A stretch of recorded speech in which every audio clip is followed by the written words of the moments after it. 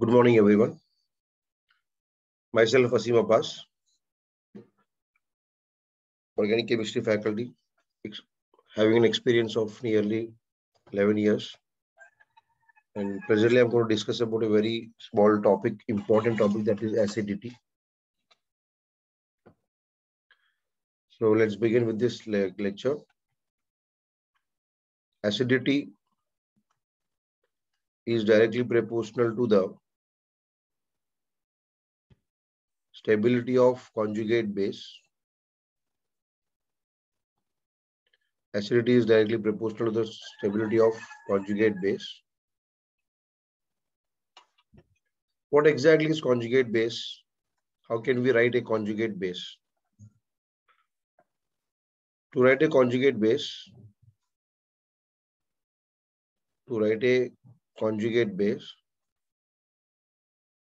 we need to remove a proton.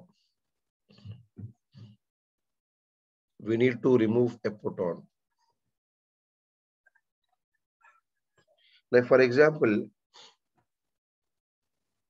if I ask you what is the conjugate base of ammonia, remove a proton from it.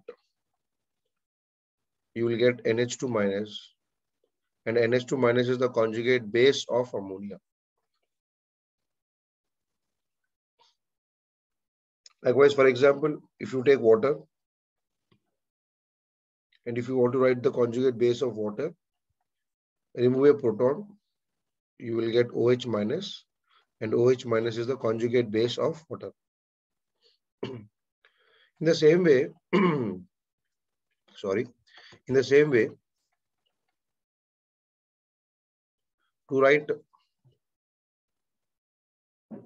write conjugate acid, we need to add a proton.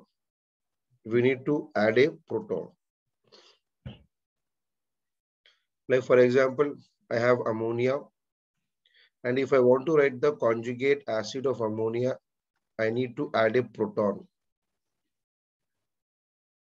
That is NH4 plus. It becomes as NH4 plus. This is the conjugate acid of ammonia. And if you remove a proton, it becomes NH2 minus, which is called as conjugate base of ammonia. In the same way, water, if you remove a proton, it gives OH minus, which is a conjugate base. And to write a conjugate acid, you need to add a proton. So if you add a proton, you will get H3O plus, which is called as conjugate acid of water. So to write a conjugate base, remove a proton, and to write a conjugate acid, add a proton. Now, as I'm discussing about the acidity topic, it depends upon the stability of the conjugate base. For example, I have an acid, AH, and acid will dissociate to give A minus plus H plus. So this is the conjugate base of A minus.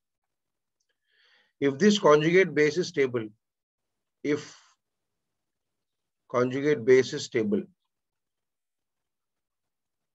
stability can be through many reasons. Like, for example, it can be stable due to the aromaticity,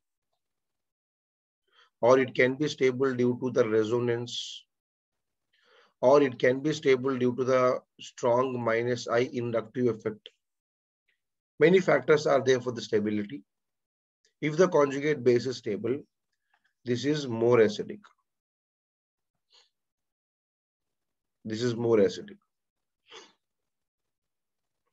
Okay. So, for example, if I want to compare whether alcohol is more acidic or phenol is more acidic, if I want to give acidity order of alcohol, any aliphatic alcohol and phenol, I have to write conjugate bases. What are the conjugate bases? The conjugate base of alcohol is RO minus, and the conjugate base of phenol is phenoxide. This is alkoxide, conjugate base, and this is phenoxide. Now, as I told you, acidity is directly proportional to the stability of conjugate base. We need to check the stability of the conjugate base. Now, out of these two conjugate base, the phenoxide is stable. Phenoxide is stable due to resonance. Due to resonance. The negative charge which is formed here on the oxygen will be in resonance. This phenoxide negative charge will be in resonance. And total 5 resonating structures are possible. Total 5. This is the second one. This is the structure 1. This is the structure 2. And if I continue the resonance, you will get negative charge at para position also. This is the negative charge. The third structure. And one more resonance, if I do, we'll get the negative charge at ortho position. Negative charge. And ultimately, the negative charge will be on the oxygen. So total 5 resonating structures are possible. Due to these 5 resonating structures, this phenoxide ion is stable. Total 5 resonating structures. Therefore, phenoxide is stable. So if phenoxide is stable, the conjugate base, if phenoxide is stable, if I speak about the stability of conjugate base, this is more stable, then definitely this phenol will be more acidic. I told you acidity is proportional to the stability of the conjugate base. So what is the order of stability? What is the order of acidity? Sorry, phenol is more acidic than alcohol. Once again, I'm repeating, if you are talking about acidity, please think about the stability of the conjugate base. Without writing conjugate base, do not answer this. Like one more example I'll take. For example, and one more thing here to add on this. More the resonating structures, more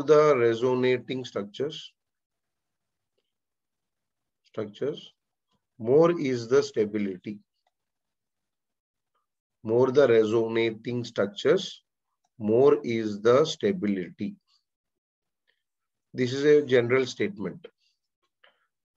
But point to note, this is not applicable everywhere because, for example, if I ask you, what is the acidity order? What is the acidity order of carboxylic acid and phenol? Which one is more acidic?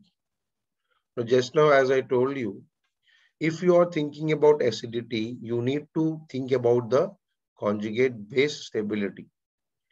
So what is the conjugate base and what is the stability? For example, how can I write the conjugate base of carboxylic acid?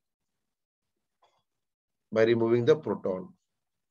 This is carboxylate. And phenol will give phenoxide conjugate base.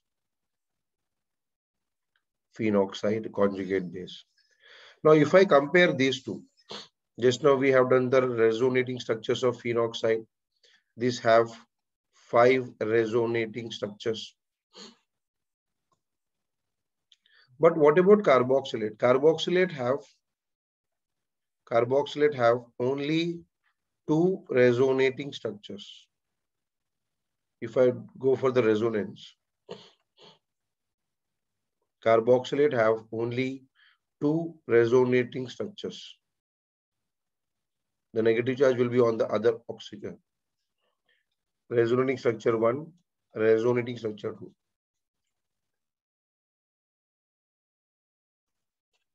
So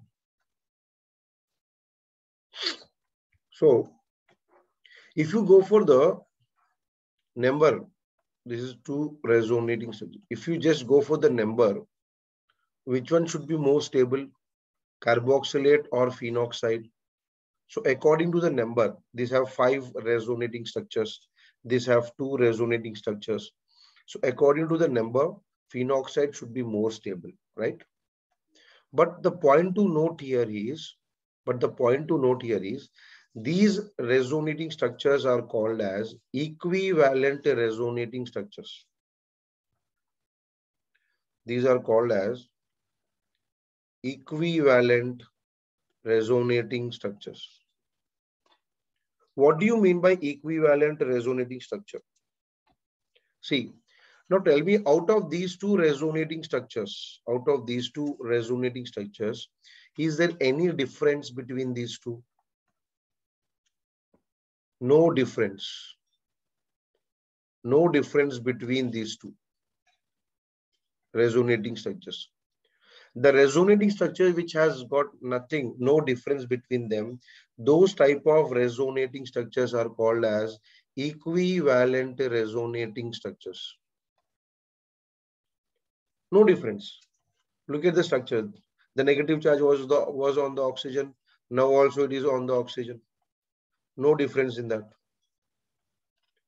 So these type of resonating structures where there is no difference between them, those are called as equivalent resonating structures. And what about the others? See, for example, if I take phenoxide. Now, where was the negative charge? The negative charge was on the oxygen. Now, after resonance, where was the negative charge? It is on the carbon. Now, if I ask you, do you see any difference between 1 and 2? Yes, there is a difference between 1 and 2. So these type of resonating structures are called as non-equivalent resonating structures. So remember always, equivalent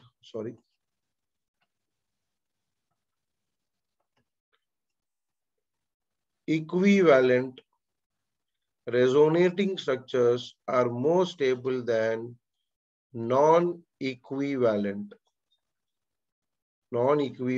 resonating structures. This is very important. They will not depend upon the number. Directly, it is without referring any number, we can say equivalent are more stable than non. Now, tell me which one is more stable.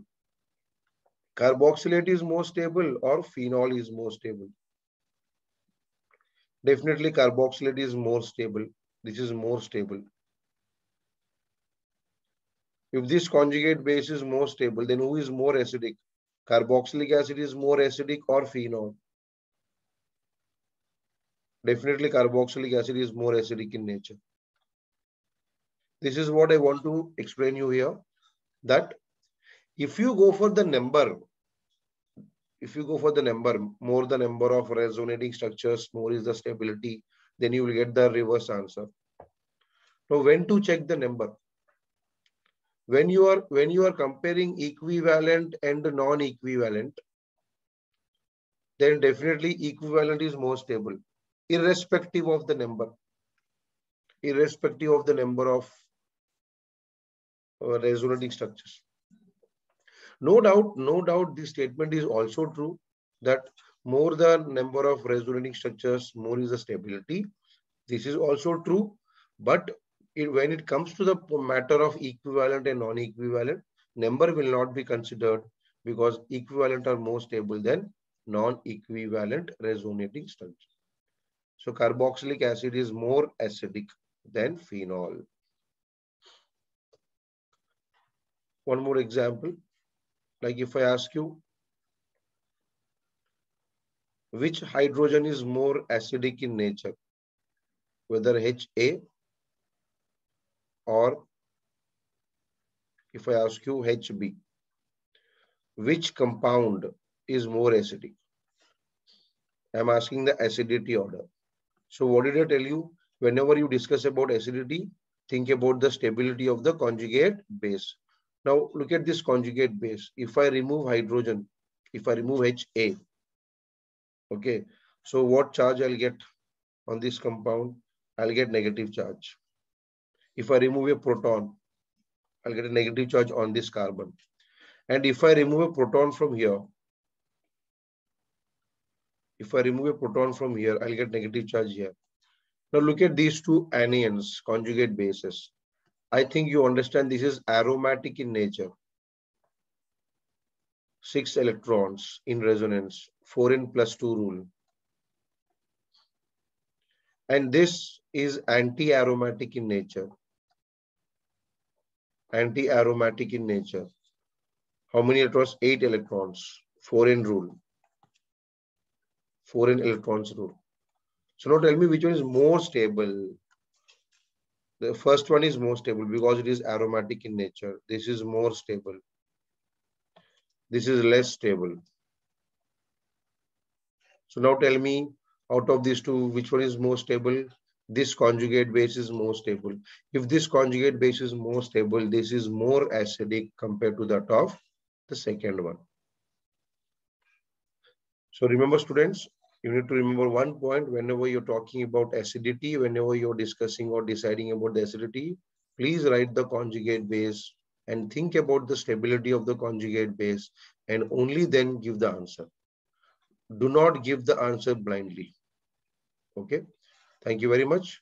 In the next lecture, we'll come with another topic. Bye-bye. Take care.